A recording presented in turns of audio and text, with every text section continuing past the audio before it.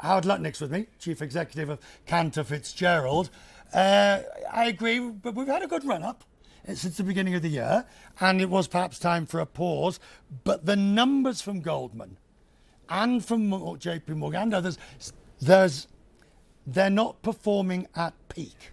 Well, they're just not doing the deals they did in 2021 and 2022. Come on. They're just not going to do the deals. The end of 2022 was not deals. Their traders made a bundle.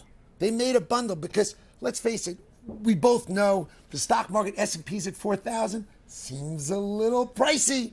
So I think a little pressure pushing it down makes a lot of sense. Okay, but they're doing they're doing trades on the back of volatility. Correct. Oops, good Lord. Volatile iPad. I don't think that's happened before. You see what you've done to me? They're doing trading on the back of volatility, commodity volatility, yield volatility, all as a result. Correct. Because inflation, remember, when interest rates were zero for the last 14 years, come on, trading was kind of dull, right? What are you going to do? Trade against zero? Now that there's rates again, 5% interest rates coming in America, there's lots to trade. These banks are going to make a lot of money trading.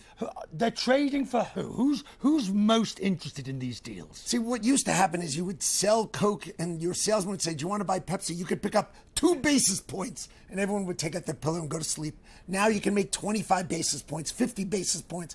The traders and the salesmen are on fire at these banks and they're going to make a lot of money, a lot of money. And so are you, because you're a trading firm. Well, it's wonderful for us. We like rates. You know, it's okay. Thank God we're not at zero anymore. There's not many people that will come on and extol the virtues of higher interest rates. Well, look, zero was weird, right? Can you imagine we necessary had $31 trillion deficit in America and zero interest rates? Come on.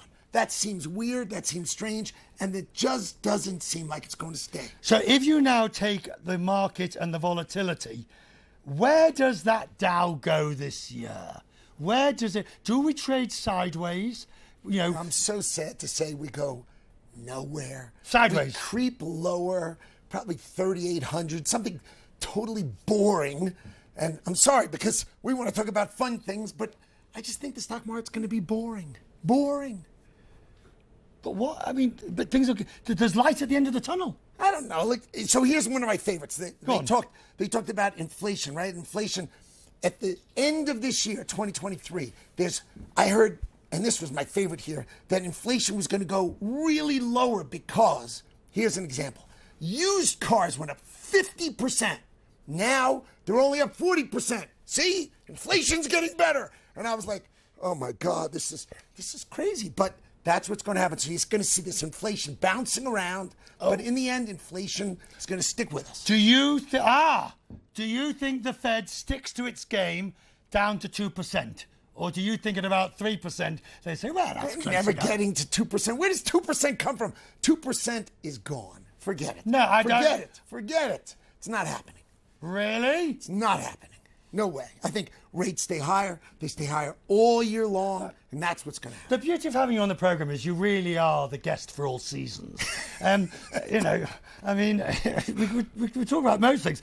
The debt ceiling, which is being hit this week at 31.4 trillion or whatever. Janet Yellen is you're looking at me very oddly. Janet Yellen is already doing extraordinary measures. Are you worried?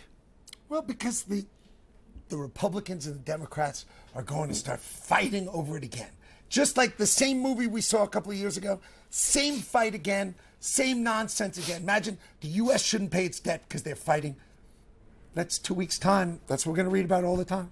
Just fighting. Ridiculous. Ridiculous. Would you like to come to the... I've got a black or... Sorry, I've got a blue or...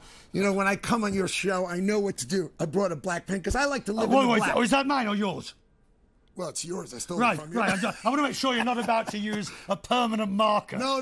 It's yours. It's yours. Right. So come over here, sir. So here's my deal. I think inflation is the driver of all these things. It drives global recession, but it's only small potatoes. Only small. We're not getting big recession. There's no black swan out there. Small potatoes. Energy crisis driven by inflation. More energy crisis, more inflation. China reopening. They start buying more oil. More inflation. Democracies really... We're not going anywhere. Come on. Doesn't it feel pretty good here?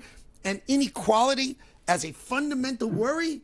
I mean, I don't think it's going to change the global economy, and we employ, billions of people on the earth, and I just don't think inequality is going to be the thing that we should worry about in 2023 as a driving force compared to global recession, inflation, energy crisis, China reopening, and democracies. Just as well our last guest isn't here to hear you say, "Can I have my pen back, please?" Good to see you. Great to see you. Really good to see you. Thank you, sir. Very grateful indeed.